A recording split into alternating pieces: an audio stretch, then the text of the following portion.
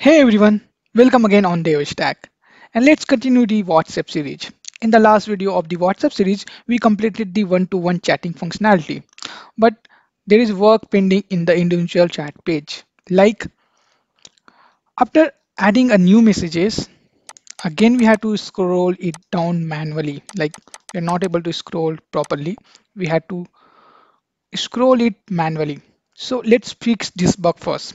Then we will bug this send button bug. Like after sending a message, it should convert on a mic button. So the bug which we have in individual chat page, those we will cover in this video. Okay, so let's first work on the scrollable thing. Okay, for that what we have to do, that we have to go on an individual chat page, and in an individual chat page we have to create a new variable for the scroll controller. Okay, so we are going to create a scroll controller, and with help of the scroll controller we are going to control the scroll automatically. When the new message will come, then automatically that message will be top. Okay, so let me initialize the scroll controller.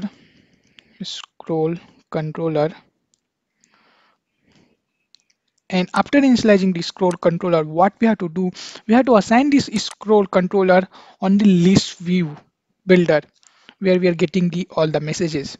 So here in the ListView.builder, we have one additional property called controller. So let me assign the scroll controller over here.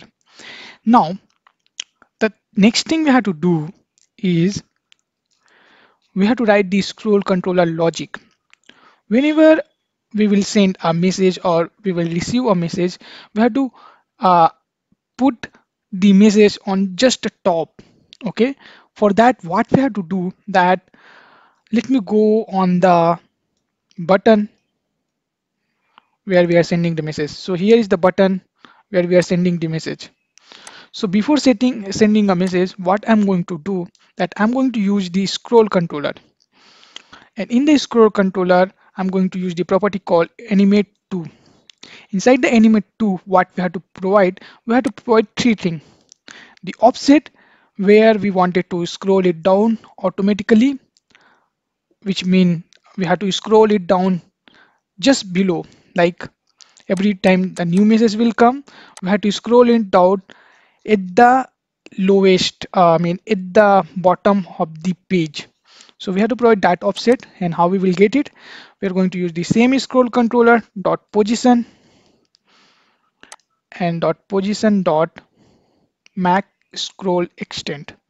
Okay, so with help of that we will scroll it down to the bottom of the page, and we have to provide the duration also. So let me provide a duration.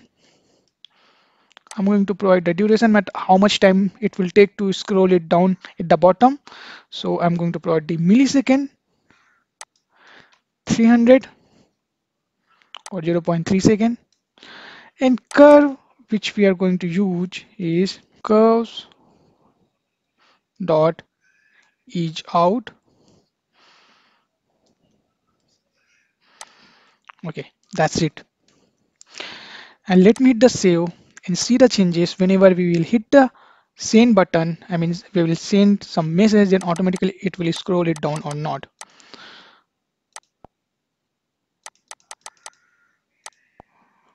You can see that it is scrolling automatically whenever a new message is coming, but still we have a bug, like this is overlapping with the current messages. To fix that bug, what we had to do, that we have to just convert the main stack, I mean where we are putting this input field and the list view, to stack to column. So this is the thing I'm just converting.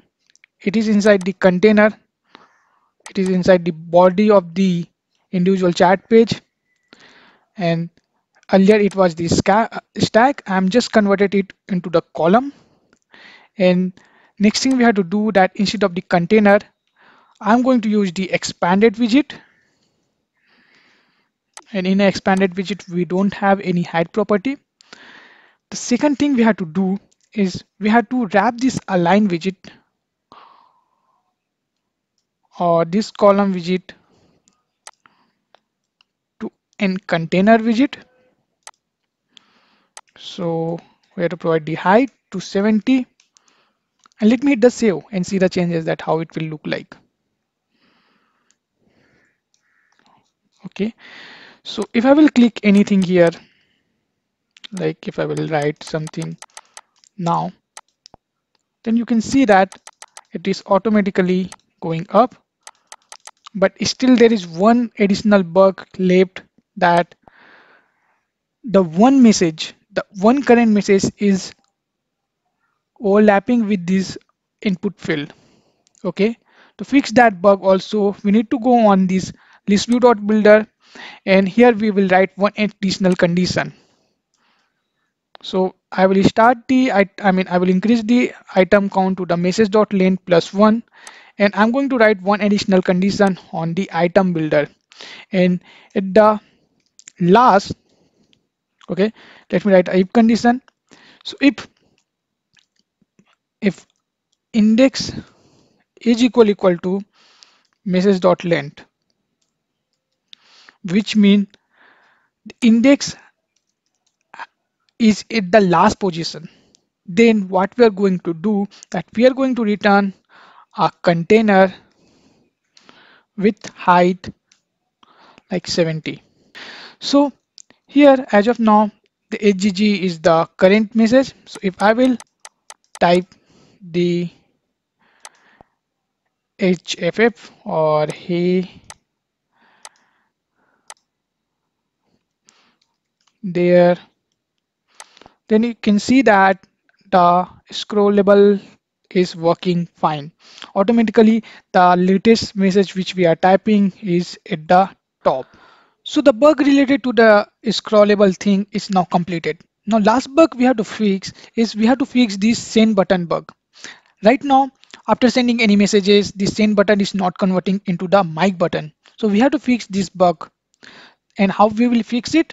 Remember, to control this send button, we are using this send button variable. So here we have one variable called send button. With help of that we are controlling this. So we had to use that send button variable again to control it. So what we have to do, after clearing a message, we just have to use the set state, and we have to assign the send button to false.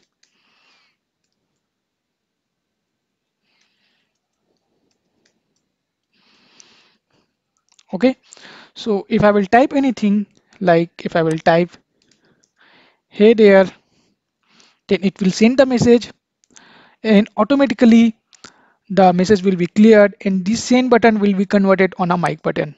You can see that now the send button is converted on a mic button. So this was the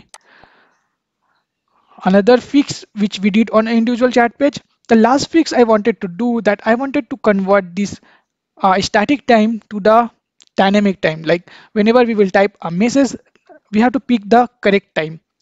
So for that, what we have to do, that remember we created a message model. Inside the message model, I'm going to create one another variable called time, and we are going to store the time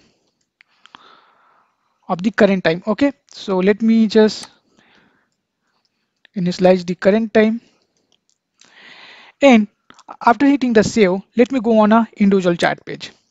So remember, in an individual chat page, what we are doing, like initializing a message model over here. Okay, we, at the time of setting a new message model on a messages list. So here what we have to do, that here we have to use the time variable which we created just now, and here we are going to use the date time dot now, and first we will going to convert this date time now to string, and after converting the string, what we are going to do, that we are going to use the substring method, or let me just put it as a string only. So I will show you that what will be the issue if we will not use the substring. So with help of that, in a message model, we are also storing the current time when the message is we typed, okay, or we are setting the message. I mean, after receiving the message also we are using the set message method where we are first initializing the message model. So in a message model, at the time of receiving a message or at the time of sending a message, we are initializing a time variable as well, where we are storing the that exact time.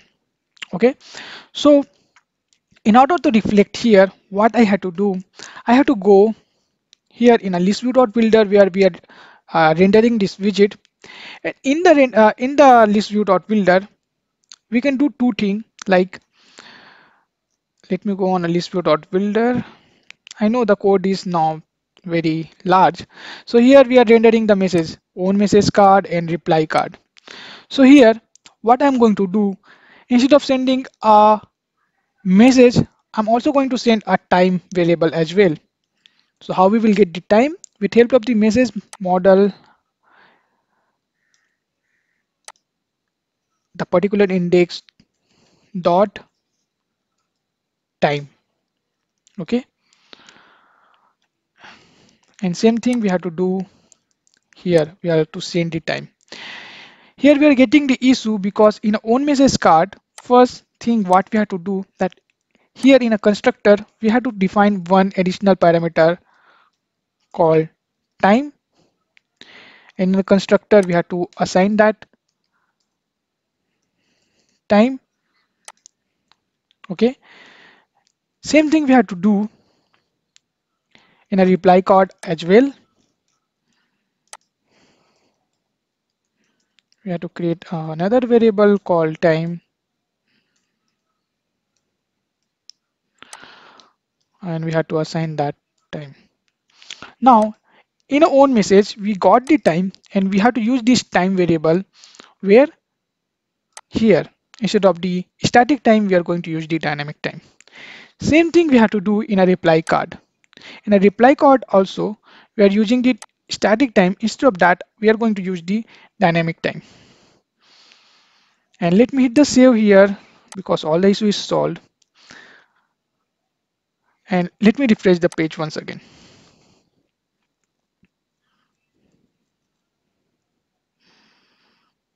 So after refreshing the page, I'm going to select the dev stack as a user and I'm going to go on a Balram Rathod again. So if I will type here, hey Balram, then you can see that here due to we are storing the time, if I will go here, we are storing the total time. Okay, so instead of storing the total time, what I'm going to do, I'm going to use this substring. So with help of this substring, we are going to take only this 24:37 time, the only the hour and a minute time. So for that, what we have to do, we have to pass the start and end position. So start and end position will be 10 and this is 10. So let me hit the save. And if I will type another new message, so let me type a new message here, then you can see that now the time is 16:25. Here you can see that the time is 4:25. That's why it's showing the 16:25. Okay, now it's mean that our issue is solved.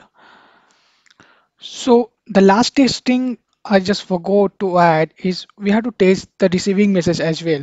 So if I will receive a message, like I'm sending a message from the Balram Rathod to Dev Stack,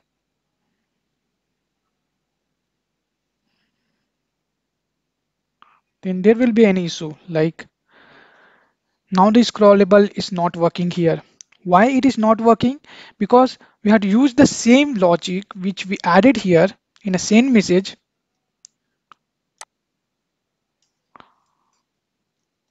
to here as well when we receive a message. So here we are receiving a message. Here we have to write the same logic. Okay. So that's why it is not working fine. So after adding it, let me just refresh the page.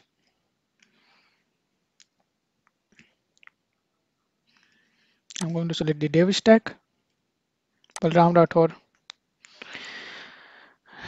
And let me send a message from the Balram Rathore.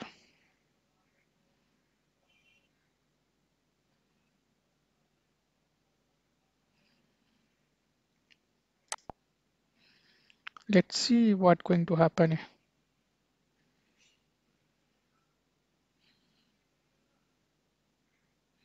See, now it's working fine. So thank you all and happy coding. Let's meet on a next video where we will going to implement the status page. So first we are going to complete the UI part, the status page in a calls page. Then we are going to again come into the this logic part for the one-to-one chatting like file sharing or image sharing or the group chatting one. So let me complete first the UI part, then we will complete the logic part as well. But I will need your support, like don't forget to share this video to your friend, also like the video. If you have an interesting topic to wanted me cover, so you can drop in a comment. Also, don't forget to subscribe the channel. Thank you all. Happy coding. See you on a next video.